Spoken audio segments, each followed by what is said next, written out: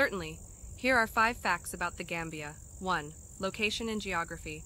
The Gambia is a small West African country that is entirely surrounded by Senegal, except for its coastline along the Atlantic Ocean. It is the smallest country in mainland Africa. 2. Capital city. The capital and largest city of the Gambia is Banjul. It is situated on an island at the mouth of the Gambia River. 3. Gambia River. The Gambia River runs through the middle of the country and is its namesake. It is the country's major waterway, serving as a vital transportation route and providing important resources for agriculture and fishing. 4. Independence.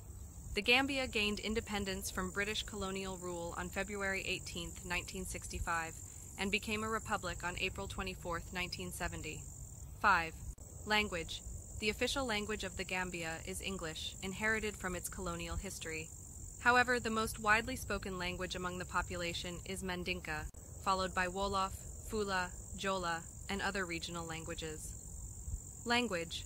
The official language of the Gambia is English, inherited from its colonial history. However, the most widely spoken language among the population is Mandinka, followed by Wolof, Fula, and other regional languages.